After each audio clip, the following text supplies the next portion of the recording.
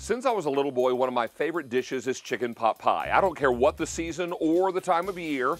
I love this recipe and it's such great comfort food, but making it from scratch can be a real challenge. That's where half homemade and supermarket shortcuts come to your rescue. Now, if you don't buy any other supermarket shortcut, please buy rotisserie chickens every single week. I buy a couple each week and keep them on hand in my fridge because they go in so many recipes. And the best part about them, they're already seasoned, they're already cooked, and they shred so easily. They go really well into so many of your dishes. We're going to start with a great big stock pot, and we're going to fill it up with lots of supermarket shortcuts. This recipe is loaded with them. Now, the first thing we're going to do is take that pre-shredded dark and white meat rotisserie chicken and pop it right inside. Then you're going to take a 16-ounce bag of frozen vegetables. They can still be frozen when they go into the pot. This is green beans, carrots, and a little corn. Then, this is where lots of your chicken flavor comes in. This is cream of chicken condensed soup, but it also has plenty of sodium inside, so you're not going to add any extra salt to this recipe. So in goes the soup. While there's plenty of salt in that soup, there is no pepper, so we're going to add some freshly ground black pepper. And then finally, 2 cups of chicken broth, but be sure to buy the low sodium chicken broth. I love keeping chicken broth in my kitchen, and here's my little tip.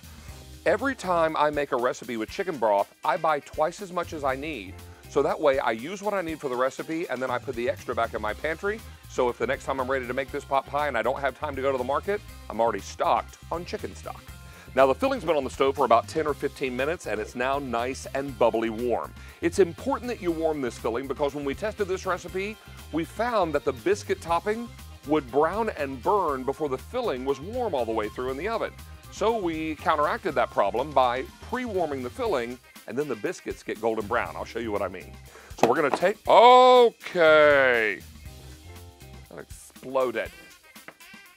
Well, I call these wampum biscuits, and we call them that for a reason, because you take the refrigerator biscuits, peel the paper off, and usually whomp them on the countertop to open them up. Sometimes they open all by themselves. This is going to become our chicken pot pie topping. We're not gonna make a homemade crust.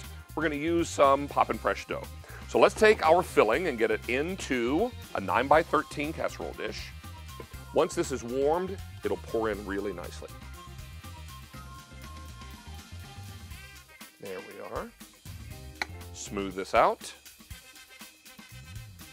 And here comes the easy part. No homemade crust, no fussing over flour and butter.